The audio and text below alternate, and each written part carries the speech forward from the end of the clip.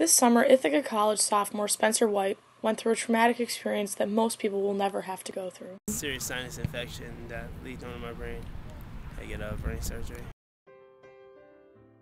Probably migraine headaches for about 3-4 days.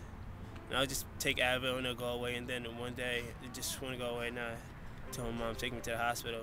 And first I was in New Jersey and they said I had meningitis and they gave me a spinal tap.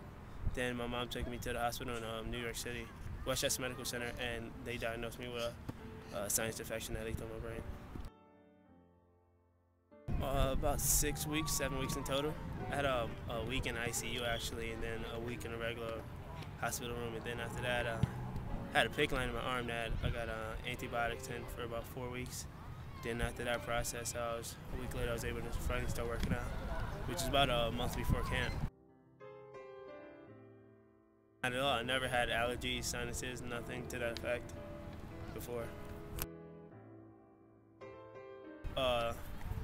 It's fully cleared, and I'm at complete health again. You know, doctor had multiple MRIs to make sure there wasn't any infection left.